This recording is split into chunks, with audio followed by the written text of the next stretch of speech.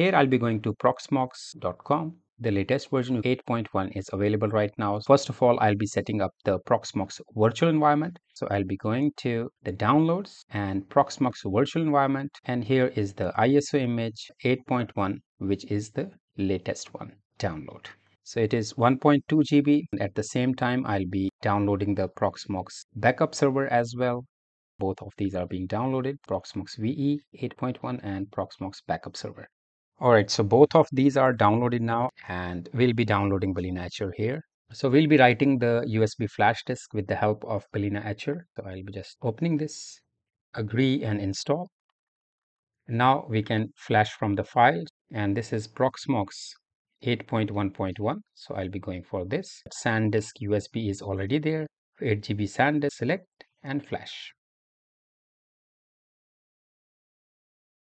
And disk flash is completed now.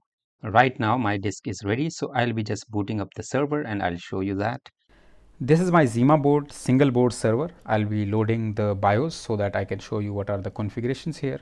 So these are all the settings in BIOS, and here you can see boot option for the devices. So there are these multiple devices, multiple disks are there.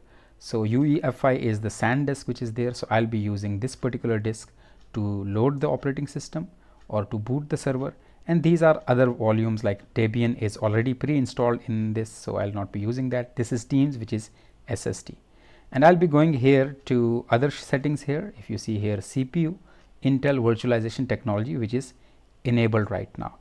So I'll just save and exit, and then I'll continue.